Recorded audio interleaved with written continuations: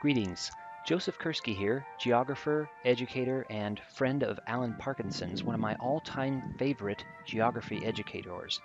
And greetings to all of you at King's Ely School celebrating GIS Day halfway across the globe.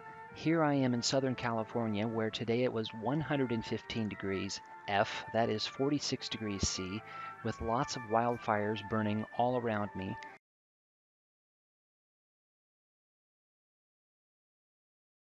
Check out my GIS tie.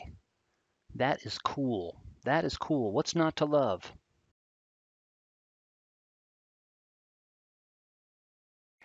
And the reason why is because of physical geography. And that's exactly why I applaud you all studying geography, because you're studying the key issues of our time: energy, water, population change, climate, weather, natural hazards, ocean currents, migration, population change, and other key issues of our 21st century world. And you're doing it with geographic information systems, web mapping, remote sensing, GPS, geotechnologies.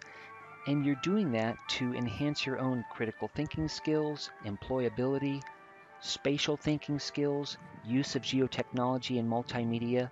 So I salute all of you. I wish you all a very spatial GIS day. Thanks.